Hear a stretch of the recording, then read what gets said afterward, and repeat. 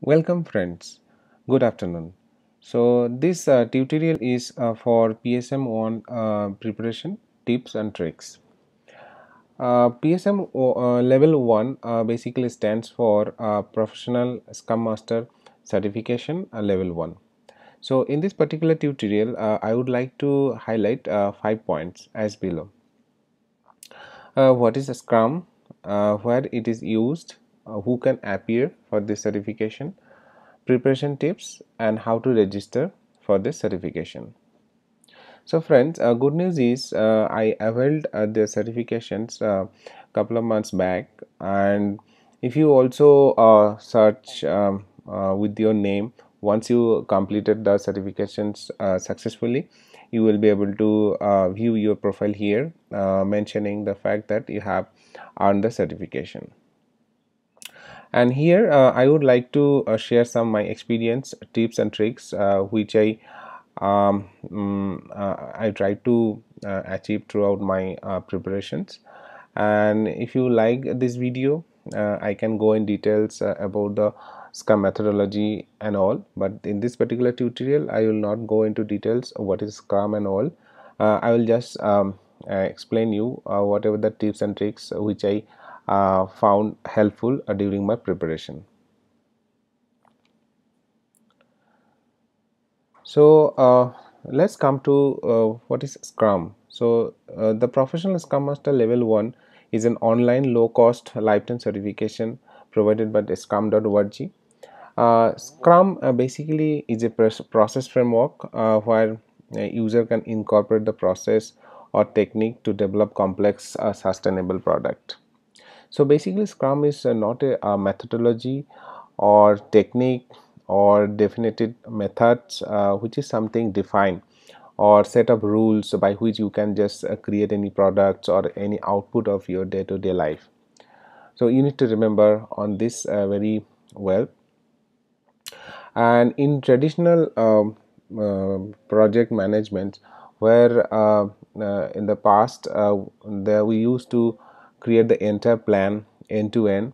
For example, a project will go for 1 year, and the entire project was planned from initially. What will be done in which phases, basically in waterfall models.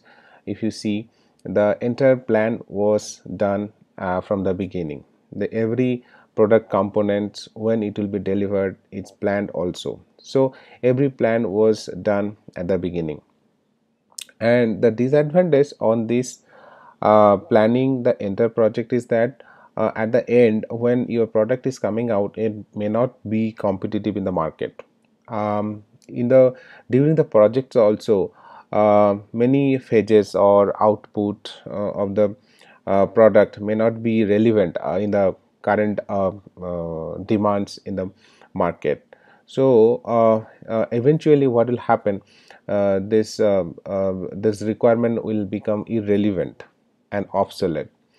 uh, and also there are problems like if the project owner or the stakeholder wants to engage new requirements on the demand of ongoing markets and all, they cannot employ or inputs in that also, because everything was planned for this kind of projects, and therefore they cannot engage the new request, new um, requirement to the products. So the answer for this all this disadvantage is basically the Scrum.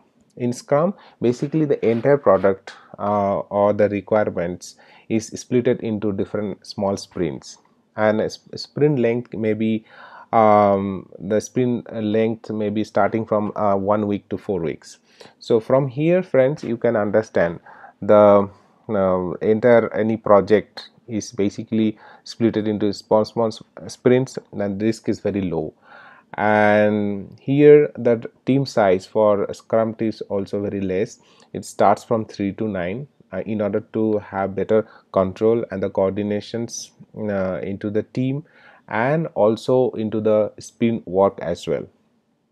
Here in every sprints it goes on in incremental and recurrent way, and at the end of each sprint there is an increment created. This increment is basically nothing but potentially releasable products which can be released, but it is not necessary that in every sprint the product owner will release this into the market. It depends on the product owner's decisions and the coordination taken between the product owner and the stakeholders. So my dear friends, I'm not going into details what is Scrum and all. I'll mention about what is the Scrum guide and where you can get that to read it, and you will get all those details of Scrum method, Scrum process, and the rules, the different roles of this Scrum. And now let's come to the point number 2, where it is used. This certification is nowadays very essential for those who are working on agile based projects. Okay, and this is not just a certification for managerial or technical people who should adopt this, but anyone involved in any projects or managing any institutions, offices, schools, marketing, research. Almost in every working places it can be used and adopted. So, from the terminology, we often judge that this Scrum only is applicable for technical activities or IT industry and all.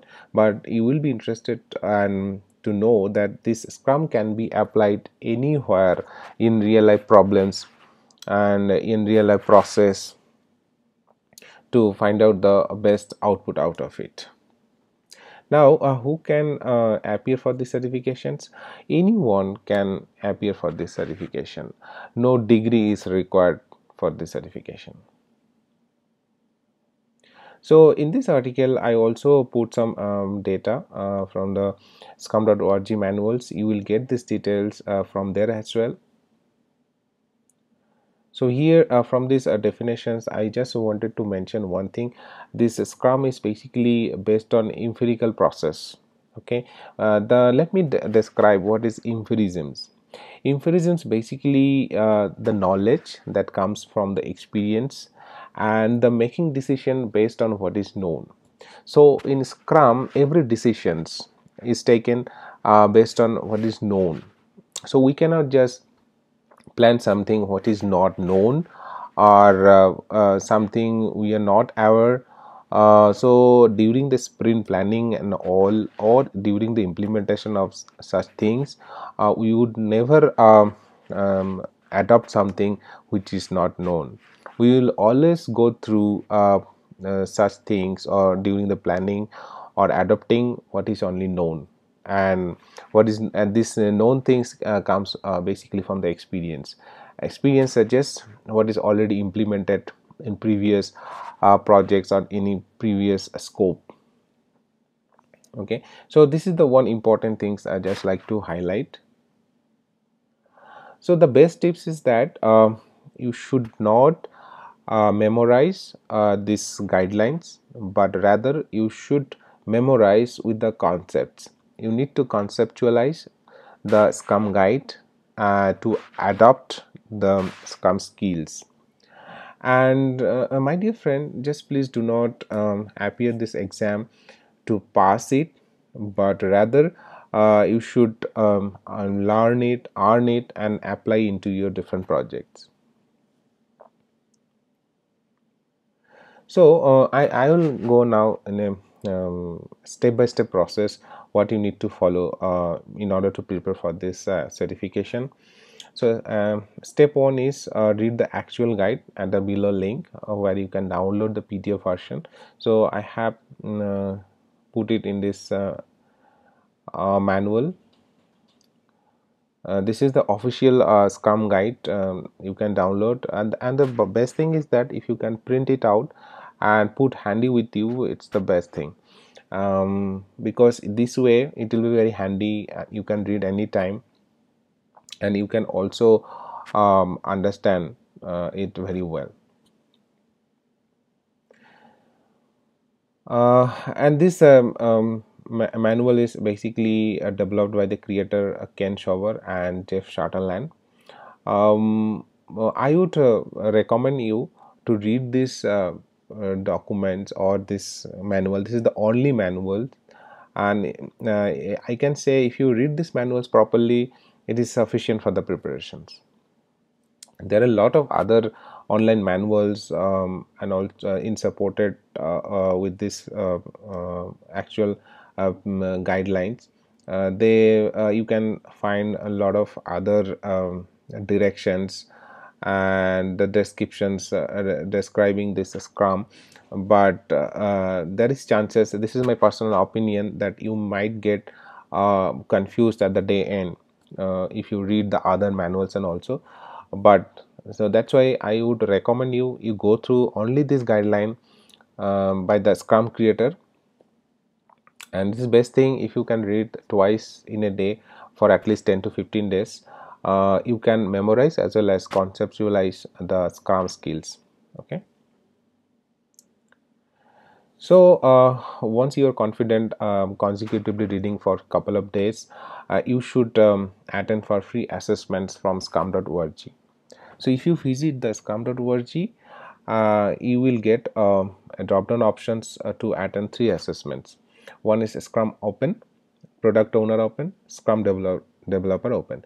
You should attend all these three online mock-up tests, and you should gain at least 100% every time prior to attending the PSM-1 certifications. Okay, and here the question patterns which I'm not saying exactly will appear into the real certification exams. You will get many answers common from here, but you have to understand the meaning of each questions very properly. You need to look at or observe the while the questions appear during the certification, where it can be used can or maybe. So because of using these two words, the answers will differ. So you need to be very careful while reading the questions. What I found from my experience is that the same questions appeared in the actual certification in a different way. Okay, so you just don't need to memorize the questions, and otherwise there is chances to fail. There is one reference mock-up online mock-up test URL which I found here, which was very also helpful for me. You will get a lot of questions out here. Let me show you. So here if you open this link, here you will get some questions. If you start the quiz from here, you will get to have 80 questions here. Sorry, I can see 87 now. So you can prepare the mock-up test from here. That was pretty good actually. There are other lot of online sites where you can purchase for mock-up test, but which I would not personally recommend, because the answers may not comply with the actual answers from scrum.org. So there is no guarantee of actual answers from those sites as well. But if you get to have some different quizzes online, free quizzes, basically you can go for that. So once your preparation is done, the last thing is that registration. So don't hurry to do the registration, because it is just a 5 minutes process, and this certification costs around 150 USD, and this is if you have just a credit card, it will be done in 5 minutes. Before that, you need to register into scrum.org to create your profile, and once you register for any certification, here you will get a confirmation email with the code, and this code which you need to put while you start the exam. There is no time limit of expiry of this URL. You can attend this exam anytime, but still I would recommend you only register once you feel confident and you feel that you are ready for the exam. Okay, so during the test, I would like to give you some tips as follows. Try to give it in the morning time, during the 10 o'clock, because that time your brain used to keep relaxed and refreshed. Do not overthink, because overthinking can make you confused.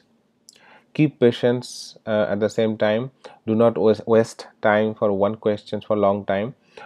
One thing I would like to tell you here, there would be total 80 questions, and out of which you need to correct at least 68 questions. This means you need to acquire 85% in order to pass this exam in 60 minutes time. Here I would like to tell you an important thing. While you are attending for different mock-up test, you will feel very easily could manage the time to complete within 40-45 minutes, even in 30 minutes. But in the actual certification, it seems like you not get much time, and this time is really the big factor here. You may answer many questions, but you may not cope up with the time. So you need to be very careful while attending each and every questions. Even though in this particular exam you need to read carefully every sentence and word, but at the same time you need to keep an eye on your time. If you're feeling that any questions is taking longer time, just please mark it in a paper and just come back later on once every questions are done, and you can just also review your answers later on. But do not press the submit button. Once you submit the button, you will not be able to review any questions further.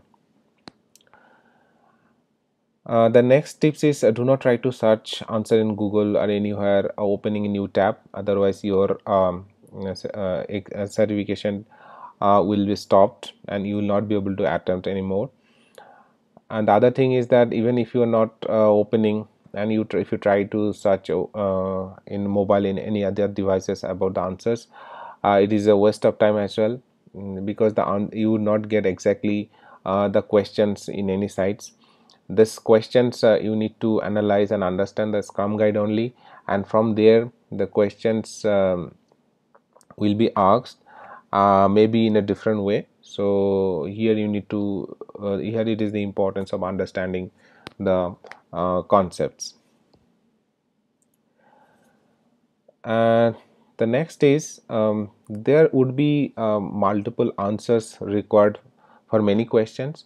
So it is very crucial that you read every options properly.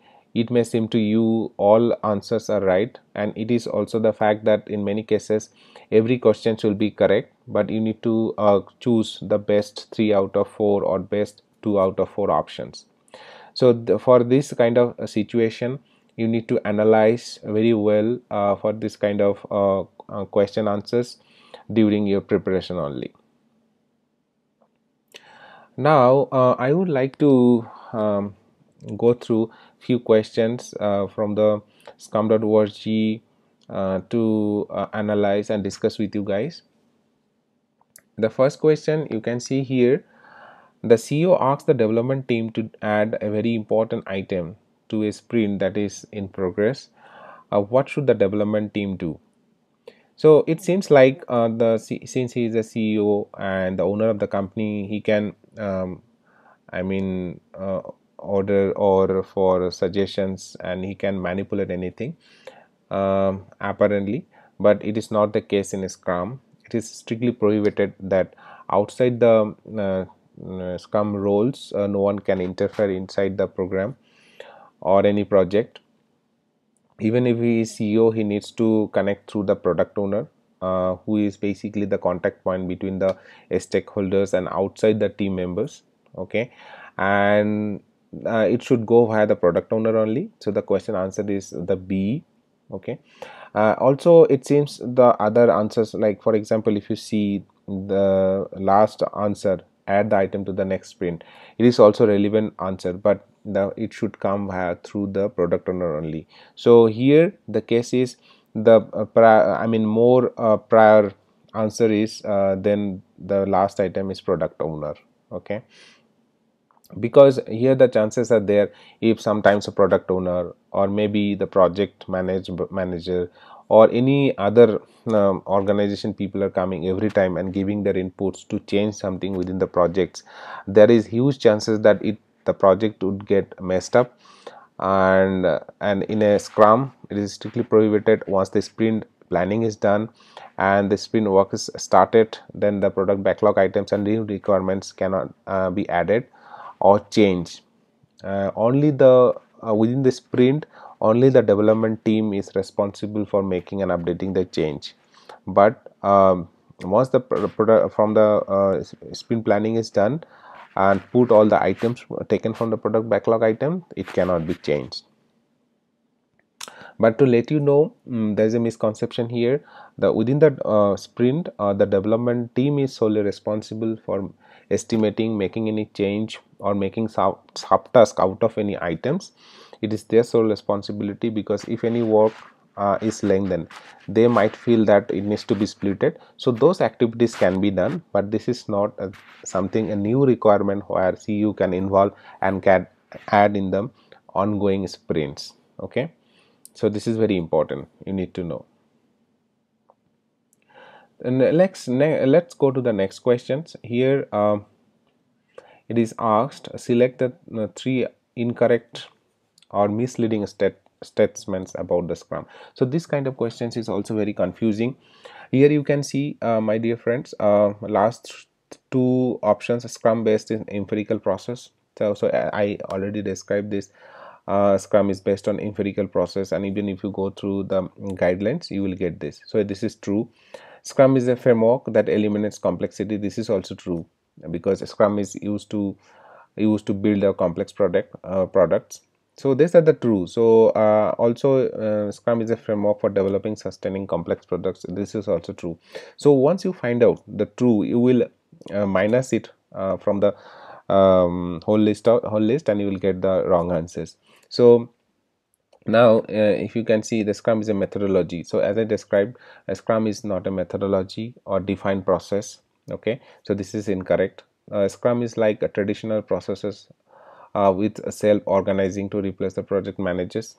Okay, so this is also not true, because this is not a traditional processes. Okay, so here you can select this two, but you need to select one more. Okay, uh, so Scrum, here you can see, um, okay, I left one, the option C. Each component of Scrum serves a specific purpose and essential to Scrum success, and uses of Scrum to develop complex product. So you can select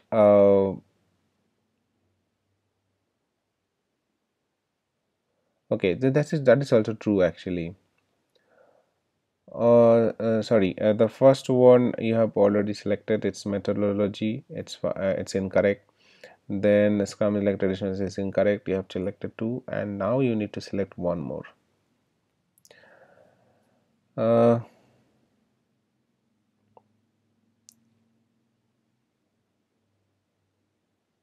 okay, so yeah, you can select see, here is a tricky question. So this moment I will not go into this confirming, but probably it seems like the option C. Okay, so let's go to the next questions. Okay, instead of losing time. In this case, sorry guys, I'm also not able to find out the answer, correct answer options from here. So how much work must a development team to do a product backlog item it selects for a sprint? Okay, so here still the priority is, it seems like as much as it gets into the sprint, it is also a fact and correct answer. But before that, there's a more correct answer is, it should go through the product owner. Okay, so product owner will decide, like, I mean, he should be I mean, give a directions how much product backlog items should fit into that. Okay. And also after that, the development team will basically selects the item from the product backlog into the sprint backlog based on the estimations and the capability the development team feel that they can do, and as per the definition of done. So this is very important. The definition of done is basically creates the potentially releasable product, so it should comply always with the definition of done. So if you are developing any projects and it doesn't have any directions, how does it look like once this product is finished in every out at the end of sprints?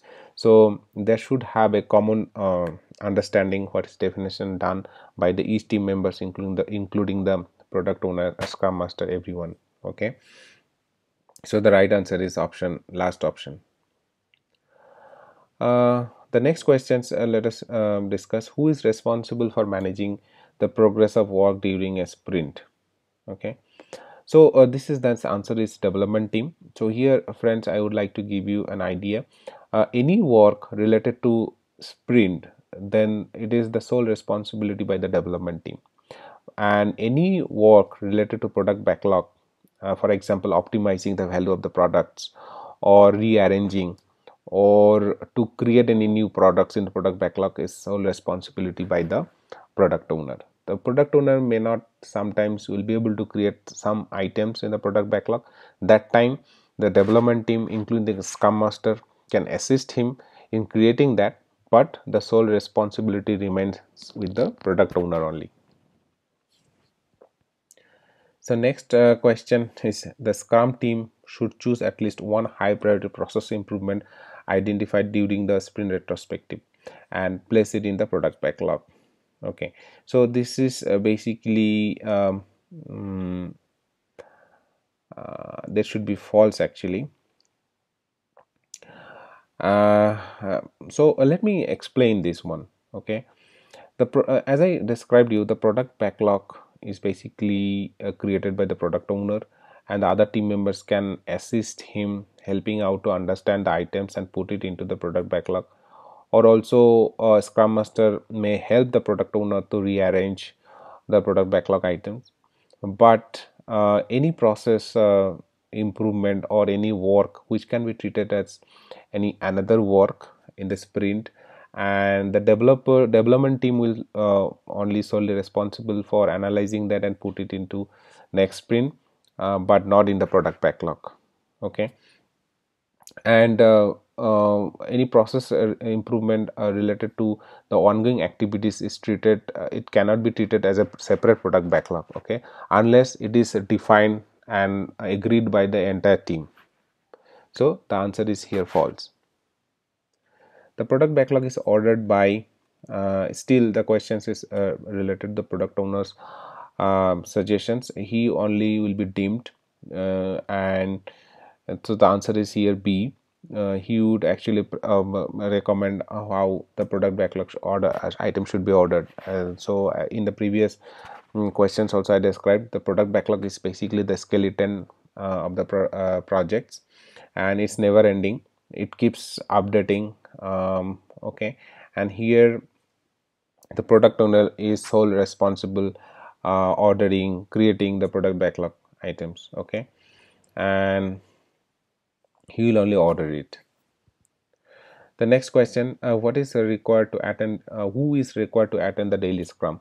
So here sometimes we may feel that every team members including the scrum master should attend the call every day, but it is not mandatory because the scrum master roles is actually partial. He may be involved in other projects as well, so it is not a full-time role. The scrum master is not required, or the product owner is not required to attend the daily scrum call, but the development team should or must attend the scrum call every day. The next question is, when the multiple teams work together on the same product, each team should maintain a separate product backlog. My dear friend, this is actually false. The product backlog always should remain same and single, not saying it should be single.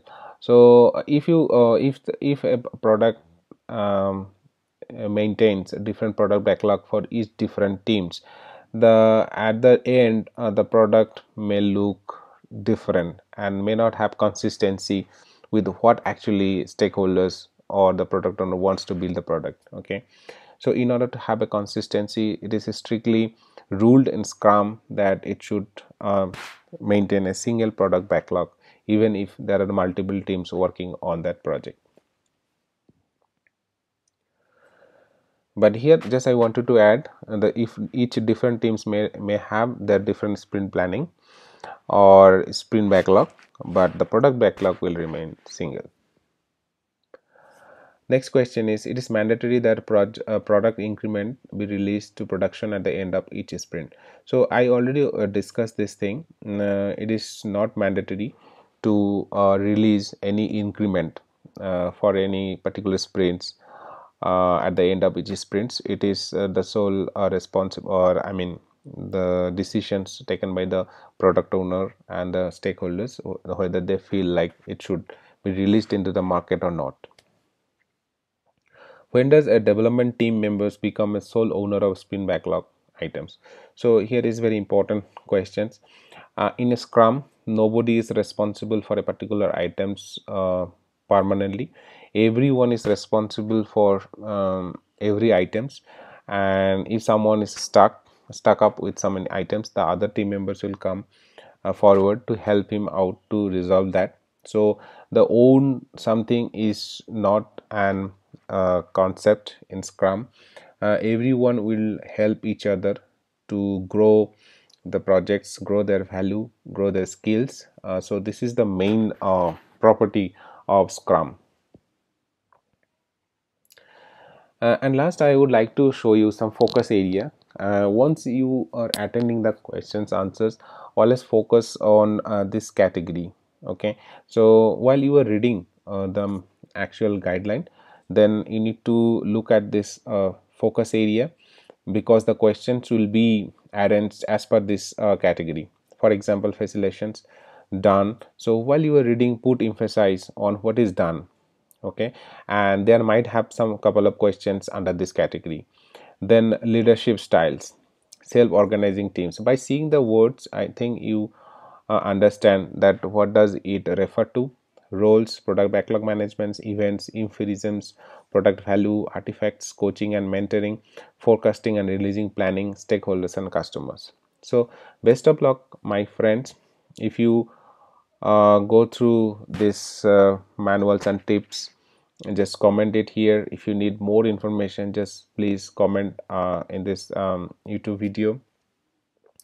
And if you feel that it needs to describe the manuals in details, I can also help you out on that. So all the best.